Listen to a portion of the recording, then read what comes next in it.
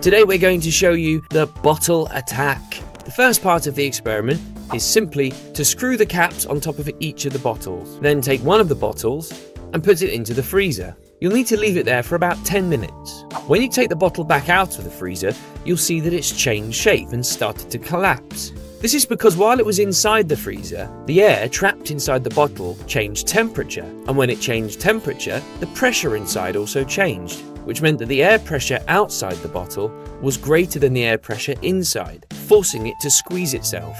A non-popping balloon. All you need to do is stretch out the balloon a little bit and then blow it up just as you would normally. Once you've blown it up, very carefully tie one end off, then take a small piece of tape and fix it to one side of the balloon. Then turn the balloon around and stick a piece of tape onto the opposite side.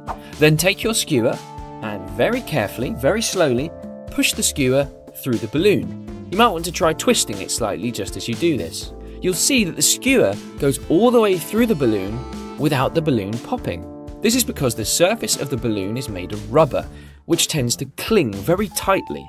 There's already surface tension in the balloon because you've blown it up, and so when you push the skewer through the side, the rubber clings and sticks to the outside of the skewer, meaning air is not able to escape. And there you have it, that's how you make a non-popping balloon.